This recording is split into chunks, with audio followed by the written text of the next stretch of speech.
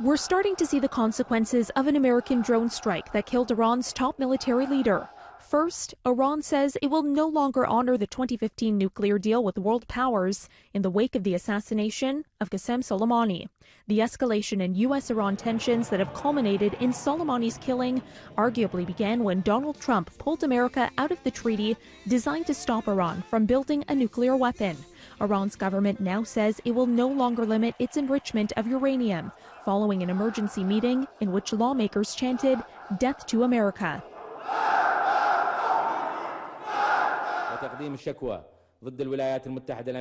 And Iraq wants U.S. forces out of the country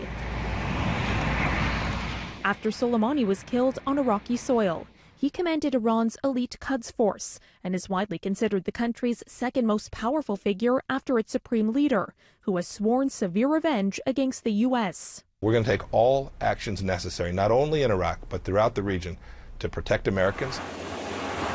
As America braces for possible retaliation and its troops focus now on protecting themselves, the U.S. fight against ISIS is being put on hold. The American-led coalition in Iraq and Syria says in a statement, "We are now fully committed to protecting the Iraqi bases that host coalition troops."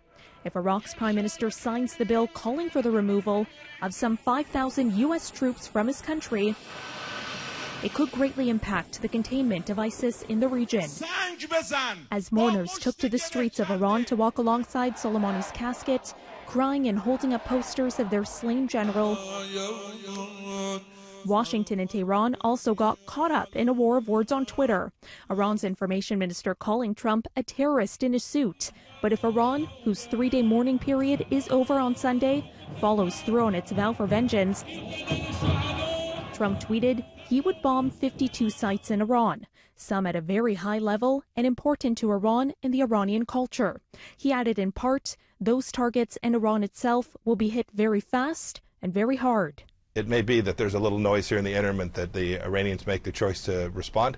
I hope that they don't. President Trump has made clear what we will do in response if they do, that our response will be decisive and vigorous, just as it has been so far. And NATO ambassadors will get together in Brussels on Monday to discuss the situation in the Middle East. It comes after the alliance this weekend decided to suspend its Canadian-led training mission in Iraq amid heightened security concerns. For City News, I'm Caryn Ceolin.